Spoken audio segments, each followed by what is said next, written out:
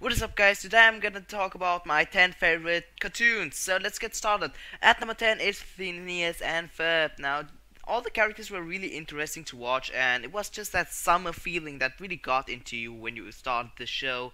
And you can always watch it again. And my favorite character was Perry, because Perry was awesome and he always fight it. And I can just recommend watch it again. At number 9 we have Courage the Cowardly Dog. Now, some of you may not know this cartoon. It's not that famous, but it's about this purple little dog who always gets into trouble and creepy stuff happens. But the character always, like, Courage always means it pretty good. And there were really creepy episodes like Freaky Fred, who is like in the bathroom with Courage and they're locked in and he can't escape and he's just really creepy, or these 3D animations that really scared me as a kid and got me nightmares. Okay, at number 8 we have Ben 10. Now, the thing about Ben 10 is the action kind of comedy style. Like, it was comedy but action at the like same style. The characters, like the aliens he could turn into, was pretty awesome to watch and always exciting. And as a kid I always wanted that watch, but I never got the Omnitrix, but I got the toy of it and it looked kind of like this, so yeah. At number 7 we have Foster's Home for Imaginary Friends. So the thing about Foster's Home is the main character Meg, he's just like this kid who just likes to have fun, and the foster's home, all these imaginary friends are in there, and Meg, the main character, will always come every day there after school and play with them. So it was kind of interesting to watch. At number 6 we have Dragon Ball. I know Dragon Ball is it's not much of a cartoon. I know, and now there will be comments like, it's an anime. Yeah, but it's just a classic with Son Goku. I don't know, just searching for the 7 Dragon Balls, I guess, and finding adventures and doing his first Kamehameha. I guess that was pretty exciting to watch back then, so yeah, not much to say. So at number 5 we have Avatar: The Last Airbender. Now, I'm rewatching the show even now because I have great memories with Aang and the whole gang of Aang, with the elements and stuff like Katara and Sokka always being side by side and will like always be there for him and will help him to his journey for mastering all 4 elements before time is up to save the world as the Avatar.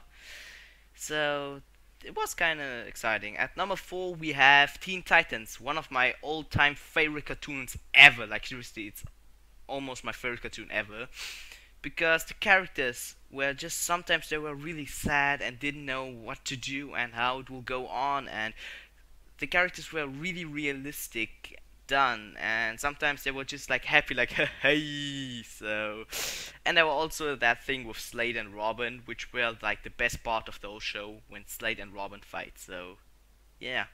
At number 3 we have Gravity Falls. Now, Gravity Falls is kind of modern cartoon, it's kind of new. You get in love with the characters really fast, you get used to them, you just like the characters, they are so lovely. And in the cartoon, not everything always works out quite well for the characters, they always need to think a different plan or something. And then there's Dipper, my favorite character, and Bill, the main enemy, the main villain of the whole show, who gets them in trouble. So yeah. At number 2 we have Adventure Time. Now, probably all of you watch Adventure Time, just Finn and Jake always going to adventures and just fighting evil people with their swords and beating them up, but sometimes also really sad things happens and bad things happens. A little bit romance here and there with Finn getting a bit teenager style. The Ice King was just kind of funny and weird sometimes, so yeah. What can possibly beat that? What is number 1, you ask? Well, I can say it. Steven Universe. Now, Steven Universe is like my all-time favorite cartoon, with Steven, all the gems, all the gems. And at the beginning, Steven is kind of childish and he needs to control his powers and stuff. I won't spoil it, don't worry.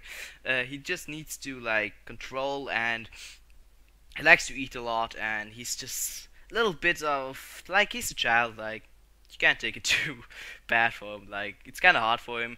the show always, like, it has its sad moments, but later on it has also its fights, and Steven gets a little bit more, how do you call it, responsible, and the show gets great later on, so I can highly recommend it. So thanks for watching, and like this video if you enjoyed it, write in the comments anything, and peace out.